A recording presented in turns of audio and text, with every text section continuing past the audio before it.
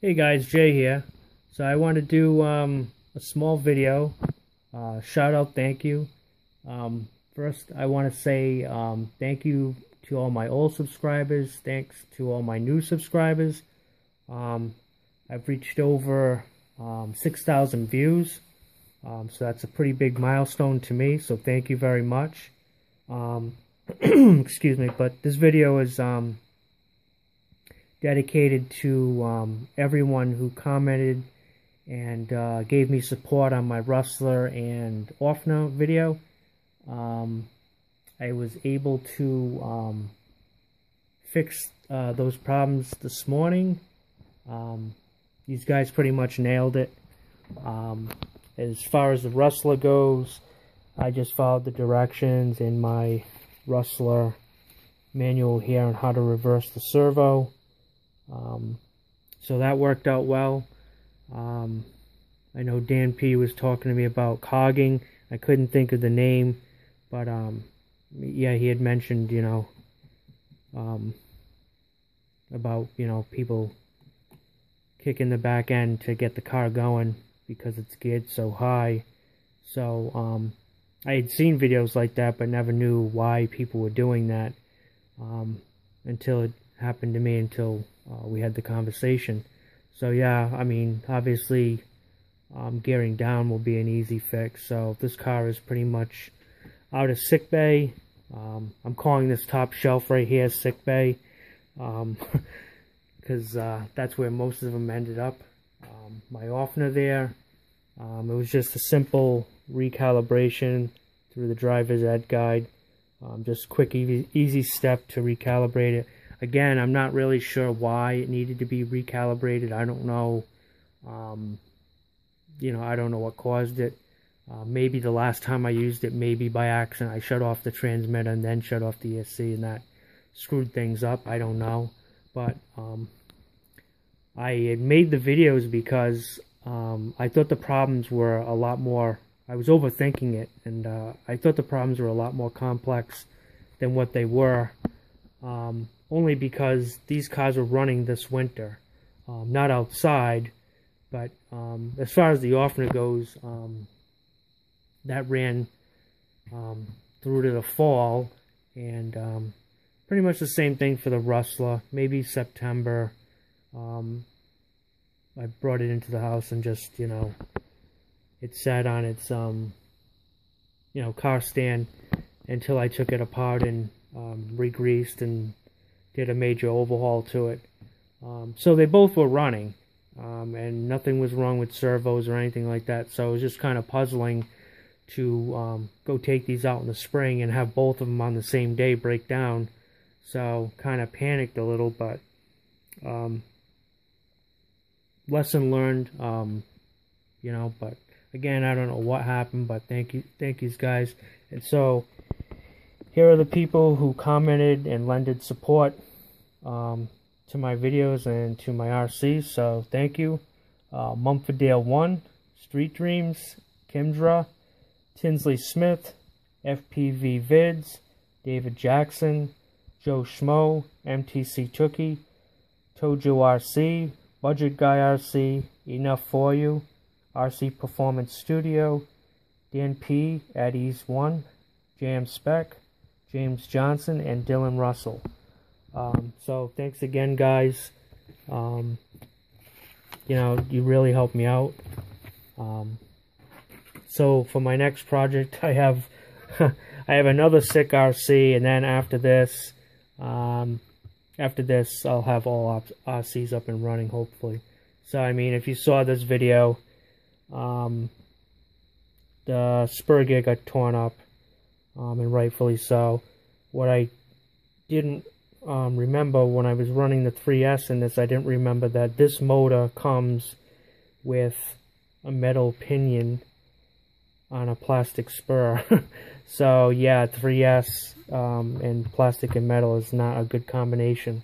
So that's kind of an easy fix. I did have a problem with the motor shaking. They say in these that the plastic is so sensitive these are the 3 screws for the motor mounts. That the plastic's so sensitive that after a while it does strip out. And man, I'll tell you, when it comes to tightening things down, I go way too far.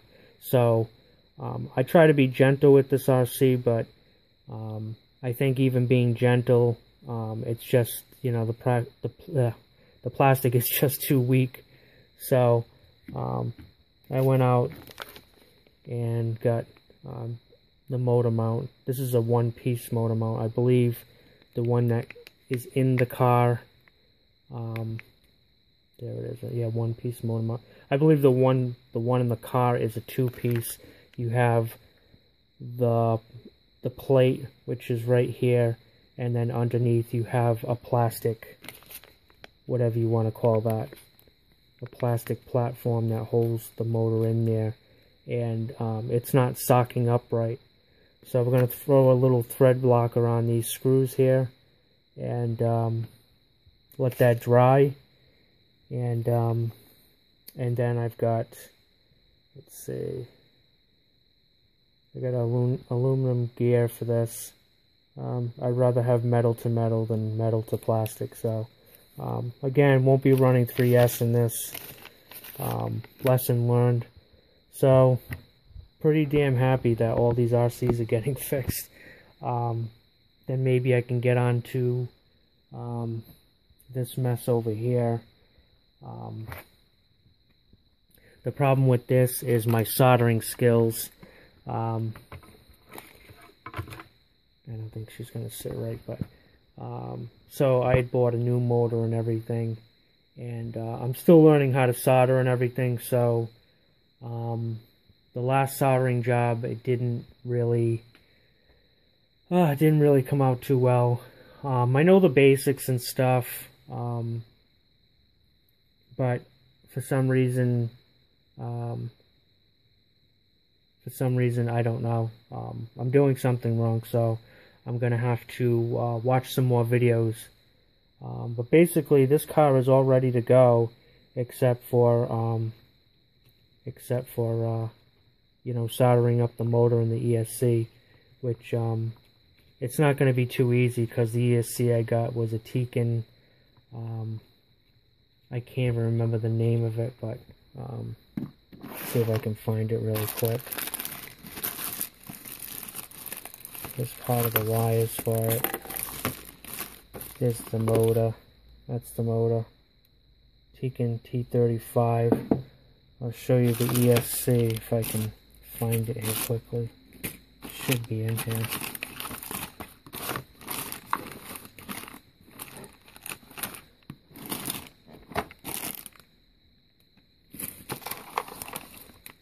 Here we go. So I was reluctant to buy this setup because of not being so good at soldering, but let's see. Yeah, so I mean, you've got to put wires in those little tiny tabs, and on top of that, you've got to solder a capacitor in there, which is right there. So I wouldn't even call myself a novice solder. I've soldered up some ESCs and battery connectors and stuff like that, but this is a little bit more involved. But hopefully I'll be able to get through it. It's a pretty cool system. And then I'd be very happy to get this back up on the road. This happens to be like one of my favorite RCs. This is the if you can't recognize it, it's my Axial Wraith, and it's one of, you know, the best RCs I own because I like the fact that it can go anywhere. So hopefully I can get this one done. Actually, maybe I should put it in sick bag so that you know, after I get sick of looking at it, maybe I'll get brave enough and solder the wires. Yeah, that's the whole thing, is being brave enough to solder it up. It seems like the Track Power, from what I understand, has a good reputation as far as, being a good soldering machine. But I'm still learning. So anyways, thanks for watching, guys. Hope everyone's having a good day. Take care, and I'll talk to you in the next one. Bye.